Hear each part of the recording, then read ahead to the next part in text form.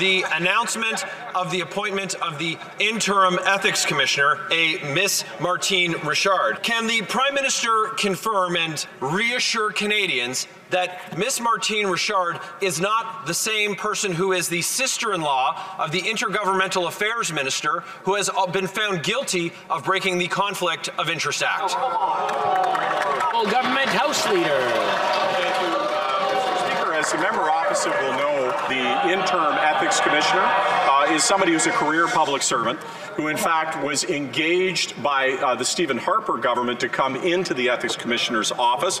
They are number 2 in the office and have been working in the Ethics Commissioner's office for over a decade. The Prime Minister was found guilty of breaking the Act. The Trade Minister was found guilty of breaking the Act. This is a cabinet of serial lawbreakers,